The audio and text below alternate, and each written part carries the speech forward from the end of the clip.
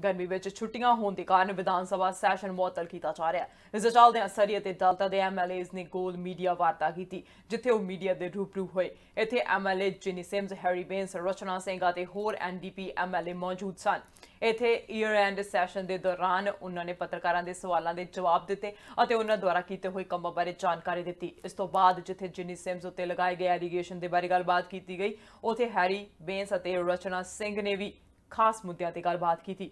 देखो एक खास रिपोर्ट। देखो एंड ते जाके एक मेरे को एम्पलॉई सीगी, वो एम्पलॉई सिर्फ 6 हफ्ते सीगी मेरे को, उन जाके एलीगेशन लाए, उस सारे एलीगेशन डिसक्रेडिट किया गया भी ਉਹਦੇ ਵਿੱਚ कोई सच है नहीं ਸੀਗਾ ਤੇ ਲਿਬਰਲ ਨੇ ਉਹ ਹਿਊਮਨ ਰਿਸੋਰਸਿਸ ਮੈਟਰ ਨੂੰ ਚੁੱਕ ਕੇ ਬਹੁਤ ਹੀ ਕੋਸ਼ਿਸ਼ ਕੀਤੀ ਇਸ਼ੂ ਬਣਾਉਣ ਦੀ, ਪਰ ਅਸੀਂ ਉਹਨਾਂ ਦਾ ਜਵਾਬ ਦਿੱਤਾ ਤੇ माई फोकस इज मेरी फोकस सदा ही होंगी आ वधिया अपना काम करो, ਉਹਦੇ ਤੇ फोकस रखो, ਜਿਹੜਾ ਹਿਊਮਨ ਰਿਸੋਰਸਿਸ ਇਸ਼ੂਜ਼ ਆ that's been dealt with.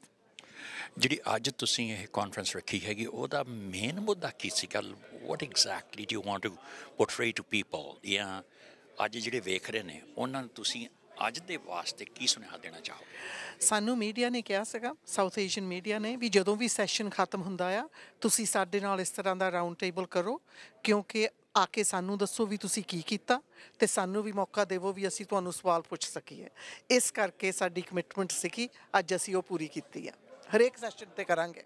Main ਗੱਲ ਤਾਂ ਹੈਗੀ ਜਿਸ ਤਰ੍ਹਾਂ ਕਿ ਅਸੀਂ ਵਾਅਦਾ ਕਰਕੇ ਤੁਰੇ ਸੀ ਕਿ ਲੋਕਾਂ ਦੀਆਂ ਜ਼ਿੰਦਗੀਆਂ ਸੁਖਾਲੀਆਂ ਬਣਾਉਣੀਆਂ ਅਤੇ ਸਰਵਿਸਿਜ਼ ਜਿਨ੍ਹਾਂ 'ਤੇ ਲੋਕ ਡਿਪੈਂਡ ਕਰਦੇ ਆ, ਉਹ ਚਾਹੇ ਸਿਹਤ ਸੇਵਾਵਾਂ ਸੀ ਜਾਂ ਐਜੂਕੇਸ਼ਨ, ਉਹਨਾਂ ਨੂੰ ਅਸੀਂ ਇੰਪਰੂਵ ਕਰਨਾ ਅਤੇ ਨਾਲ ਸਟਰੋਂਗ ਇਕੋਨਮੀ ਬਣਾਉਣੀ ਜਿਹਦਾ ਫਾਇਦਾ ਸਾਰੇ ਬ੍ਰਿਟਿਸ਼ ਕੋਲੰਬੀਆ ਨੂੰ ਹੋਵੇ, ਨਾ ਕਿ ਸਿਰਫ ਟਾਪ 2% ਵਾਸਤੇ। ਸੋ ਉਹਦੇ ਵਾਸਤੇ ਜਿੰਨੇ ਕਦਮ ਉਠਾਏ ਅਸੀਂ, ਉਹਨਾਂ ਦੇ ਵਿੱਚੋਂ ਤੁਸੀਂ ਦੇਖੋ ਕਿ ਅਸੀਂ ਚਾਈਲਡ ਕੇਅਰ ਜਿਹੜਾ ਯੂਨੀਵਰਸਲ ਚਾਈਲਡ ਕੇਅਰ ਸ਼ੁਰੂ ਕਰ ਦਿੱਤਾ ਆ, ਔਰ ਨਾਲ ਦੀ ਨਾਲ ਹਾਊਸਿੰਗ ਦੇ ਉੱਤੇ $6 ਬਿਲੀਅਨ ਦੀ ਇਨਵੈਸਟਮੈਂਟ ਹੋ ਰਹੀ ਆ। ਹਿਸਟਰੀ ਦੇ ਵਿੱਚ ਸਭ ਤੋਂ ਵੱਧ ਇਹ ਇਨਵੈਸਟਮੈਂਟ ਹੈਗੀ ਆ ਤਾਂ ਕਿ ਅਸੀਂ ਸਪਲਾਈ ਹਾਊਸਿੰਗ ਦੀ ਵਧਾ ਸਕੀਏ। ਲੇਬਰ ਦੇ ਵਿੱਚ ਸਾਡੇ 3 ਬਿੱਲ ਪਾਸ ਹੋਏ ਆ, ਇੱਕ ਤਾਂ ਟੈਂਪਰਰੀ ਫੋਰਨ ਵਰਕਰ ਜਿਹੜੇ ਹੈਗੇ ਆ ਉਹਨਾਂ ਦੀ ਪ੍ਰੋਟੈਕਸ਼ਨ ਵਾਸਤੇ, ਦੂਸਰਾ ਜਿਹੜਾ ਕਿ ਨਾਨ ਯੂਨੀਅਨ ਵਰਕਰ ਸਾਡੇ ਇੱਥੇ ਆਲਰੇਡੀ ਹੈਗੇ ਆ ਉਹਨਾਂ ਵਾਸਤੇ, ਅਤੇ ਇੱਕ ਜਿਹੜੇ ਯੂਨੀਅਨਾਈਜ਼ ਵਰਕ ਪਲੇਸਿਸ ਹੈ ਉਹਨਾਂ ਵਾਸਤੇ ਲੇਬਰ ਕੋਡ ਚੇਂਜ ਕੀਤਾ ਅਸੀਂ।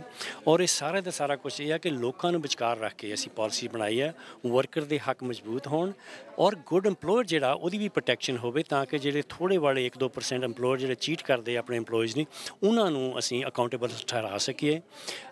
ਜਿਹੜਾ ਟੈਂਪਰਰੀ ਫੋਰਨ ਵਰਕਰ ਦਾ ਇਸ਼ੂ ਹੈਗਾ, ਉਹ ਜਿਹੜੇ ਹੁਣ ਰਿਕਰੂਟਰਸ ਆ ਉਹ ਸਾਨੂੰ ਉਹਨਾਂ ਨੂੰ ਲਾਇਸੈਂਸ ਲੈਣਾ ਪਏਗਾ ਸਾਡੇ ਕੋਲ ਇੰਡੀਵਿਜੂਅਲੀ, ਅਤੇ ਇੰਪਲੋਇਰ ਜਿਹੜੇ ਹੈਗੇ ਆ ਜਿਨ੍ਹਾਂ ਨੇ ਟੈਂਪਰਰੀ ਫੋਰਨ ਵਰਕਰ ਰੱਖਣੇ ਆ ਉਹ ਸਾਡੇ ਨਾਲ ਰਜਿਸਟਰ ਹੋਣਗੇ।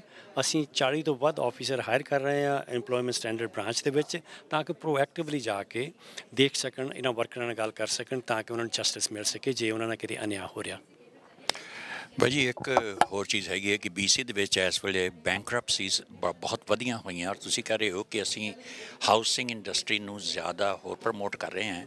ਉਹ ਜਿਹੜੇ ਇਨਫਲੇਟਡ ਹਾਊਸਿੰਗ 'ਤੇ ਜਿਹੜੀ ਮੌਰਗੇਜ ਮਿਲੀਆਂ ਉਹ ਲੋਕ ਵਾਪਸ ਨਹੀਂ ਕਰ ਪਾ ਰਹੇ, ਉਹਨਾਂ ਦੇ ਬਾਬਤ ਕੁਝ NDP ਨੇ ਨਿਗਾਹ ਮਾਰੀ ਹੈਗੀ ਉਸ ਵੱਲ? ਜੀ ਉਹ 'ਤੇ ਕਾਫੀ ਕਦਮ ਉਠਾਏ, ਕਿਉਂਕਿ ਪਿਛਲੇ ਤੁਹਾਨੂੰ ਪਤਾ ਵੀ 10 ਸਾਲ ਤੋਂ ਮੇਅਰਜ਼ ਅਤੇ ਲੋਕੀ ਰੌਲਾ ਪਾ ਰਹੇ ਸੀਗੇ ਕਿ ਜਿਹੜੇ ਹਾਊਸਿੰਗ ਦੀ ਪ੍ਰਾਈਸਿਸ ਇੰਨੀਆਂ ਵੱਧ ਰਹੀਆਂ, ਸਾਡੀ ਨਵੀਂ ਜਨਰੇਸ਼ਨ ਘਰ ਨਹੀਂ ਖਰੀਦ ਸਕਦੀ। ਗੌਰਮੈਂਟ ਨੇ ਉਹਨਾਂ ਨੂੰ ਕਰੀ ਗਿਆ, ਇਗਨੋਰ ਕਰਦੇ ਰਹੇ। ਇੱਥੋਂ ਤੱਕ ਕਿ ਜਿਹੜੀ ਫੋਰਨ ਮਨੀ ਆ ਰਹੀ ਸੀ, ਆਪਾਂ ਦੇਖਿਆ ਕਿ ਜਿਹੜੀ ਮਨੀ ਲਾਂਡਰਿੰਗ ਦੀ ਗੱਲ ਆਪਣੀ ਹੁਣ ਇਨਵੈਸਟੀਗੇਸ਼ਨ ਹੋਈ ਆ, ਉਹ ਸਾਰੇ ਦਾ ਸਾਰੇ ਅਸੀਂ ਕਦਮ ਉਠਾ ਰਹੇ ਹਾਂ ਤਾਂ ਕਿ ਸਾਡੀ ਹਾਊਸਿੰਗ ਜਿਹੜੀ ਮਾਰਕੀਟ ਦੇ ਉੱਤੇ ਜਿਹੜੀ ਮਨੀ ਲਾਂਡਰਿੰਗ ਦਾ ਇਫੈਕਟ ਜਿਹੜਾ ਉਹਨੂੰ ਬੰਦ ਕੀਤਾ ਜਾਵੇ। ਉਹ ਘਰ ਜਿਹੜੇ ਲੈ ਕੇ ਖਾਲੀ ਪਏ ਸੀ, ਜੇ ਤੁਸੀਂ ਸਪਲਾਈ ਮਾਰਕੀਟ ਦੀ ਜਿਹੜੀ ਹੈਗੀ ਆ ਇਕੋਨਮੀ ਦੇ ਵਿੱਚੋਂ ਸਪਲਾਈ ਵਿੱਚੋਂ 10-15% ਬਾਹਰ ਕੱਢ ਲਓ ਅਤੇ ਆਪੇ ਹੀ ਹੈਗਾ ਕਿ ਤੁਹਾਡੀ ਪ੍ਰਾਈਸਾਂ ਵਧਣੀਆਂ ਫਿਰ, ਕਿਉਂਕਿ ਡਿਮਾਂਡ ਵੱਧ ਰਹੀ ਹੈ ਅੱਗੇ ਨਾਲੋਂ। ਸੋ ਅਸੀਂ ਉਹਦੇ ਉੱਤੇ ਕਾਫੀ ਕਹਿੰਦਾ ਹੁਣ ਇਸ ਵੇਲੇ ਹਾਊਸਿੰਗ ਜਿਹੜੀ ਪ੍ਰਾਈਸ ਥੋੜ੍ਹੀ ਸਟੇਬਲਾਈਜ਼ ਹੋ ਗਈ ਆ, ਅਤੇ ਪਰ ਨਾਲ ਦੀ ਨਾਲ ਇਹ ਹੈ ਕਿ ਬਹੁਤ ਕੁਛ ਕਰਨ ਦੀ ਲੋੜ ਆ। ਅਸੀਂ ਚਾਹੁੰਦੇ ਹਾਂ ਕਿ ਜਿਹੜਾ ਆਪਰਚੁਨਿਟੀ ਸਾਨੂੰ ਮਿਲੀ ਸੀ, ਸਾਡੀ ਜਨਰੇਸ਼ਨ ਨੂੰ, ਅਸੀਂ ਕੰਮ ਕੀਤਾ ਕੁਛ ਸਾਲ ਤੱਕ ਘਰ ਲੈ ਸਕਦੇ ਸੀ, ਉਹ ਜਿਹੜੀ ਹੈਗੀ ਆਪਰਚੁਨਿਟੀ ਸਾਡੇ ਬੱਚਿਆਂ ਨੂੰ ਵੀ ਮਿਲਣੀ ਚਾਹੀਦੀ ਆ। ਸੋ ਪਰ ਪਿਛਲੀ ਸਰਕਾਰ ਨੇ ਮਨੀ ਲਾਂਡਰਿੰਗ ਨੂੰ ਇਗਨੋਰ ਕੀਤਾ, ਉਹਨਾਂ ਨੇ ਹਾਊਸਿੰਗ ਜਿਹੜਾ ਕ੍ਰਾਈਸਿਸ ਆ ਉਹਨੂੰ ਇਗਨੋਰ ਕੀਤਾ, ਪਰ ਇਹਦੇ ਨਾਲ ਇਹ ਹੈਗਾ ਕਿ ਹੁਣ ਅਸੀਂ ਕਦਮ ਉਠਾ ਰਹੇ ਹਾਂ, ਹੋਪਫੁਲੀ ਥੋੜ੍ਹਾ ਉਹਦਾ ਅਸਰ ਜਿਹੜਾ ਲੋਕਾਂ 'ਤੇ ਹੋਣਾ ਸ਼ੁਰੂ ਹੋ ਜਾਏਗਾ। No, definitely ਜਿਹੜਾ ਤੁਸੀਂ ਗੱਲ ਕੀਤੀ ਹੈਗੀ ਹੈ, ਜਿਹੜਾ ਹੈਲਥ ਕੇਅਰ ਦਾ ਇਸ਼ੂ ਹੈ, it is one of the most serious issues that we have in Surrey and ਔਰ ਅੱਜ ਦਾ ਮੁੱਦਾ ਨਹੀਂ ਹੈਗਾ, ਕਾਫੀ ਸਾਲਾਂ ਤੋਂ ਉੱਭਰ ਕੇ ਆ ਰਿਹਾ ਹੈਗਾ। Definitely Surrey being the fastest growing community needs another hospital. There's no doubt about it. It's very unfortunate the previous government that we had for 16 years did not work and did not even start the process to do it. So that's very, very unfortunate. And ਸਾਡੀ ਜਿਹੜੀ government ਦੀ commitment ਹੈਗੀ ਹੈ, and this is what the Minister Dix did in December 2017. He made the announcement that there would be a new hospital coming to Surrey.